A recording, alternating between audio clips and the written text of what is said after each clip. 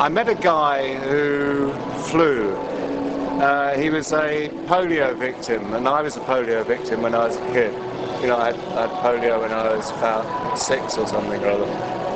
And I met this guy who had become a polio victim in Africa, which is quite a major thing there. And he had a stick by which he moved and by which he flew. And he had to go and get someone so that we could talk with him. And that was the first time in Africa that I saw someone actually flying above the ground.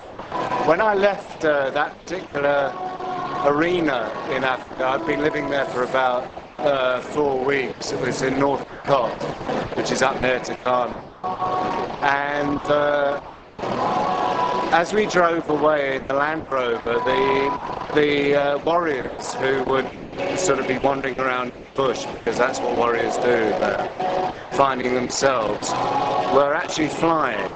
And they were like a body of people flying alongside the Land Rover, and they followed me right out the Rift Valley, like crows.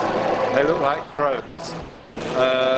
And they were sort of saying, there's a thing in Africa where you never say goodbye to someone. You don't follow them you have to stop on your route, because if you follow them too far, then you'll never come back again. That's the theory.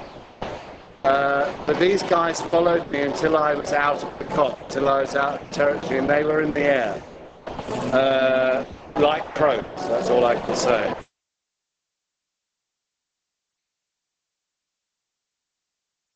And I remember we were one night, we got visited by a wolf. We were on this beach completely on our own, just 2 of us, and we got visited by a wolf, and it spoke to us. There was 2 ways there was one way of surviving, and that was speaking back. And that was speaking back through one's own tongue. And I think what Mackay taught me was to speak your own tongue.